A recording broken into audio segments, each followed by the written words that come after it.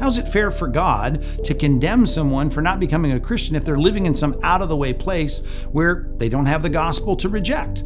And I often hear that when people have heard the gospel, when I've given them the good news of Christ and they don't want to repent, they don't want to put their trust in Christ, and immediately they become very concerned about someone in some faraway place. Let me just say this, you are responsible to respond to the information you have. And if you have been confronted with the claims of Christ and you choose to reject it, no excuse about other people in some other place is going to make any difference. The Bible does address the fact that every human being on the planet, whether they have exposure to the church and the gospel or not, are held responsible for what they do know. And all of them know, according to Romans chapter 1, that there is a God, that God is good, that they fall short of that God. Conscience, Romans chapter 2, says that we're always violating that conscience and we know it. We need to know God is a just and fair God. He's going to deal with everything in every other place, but you need to deal with what you know right here today.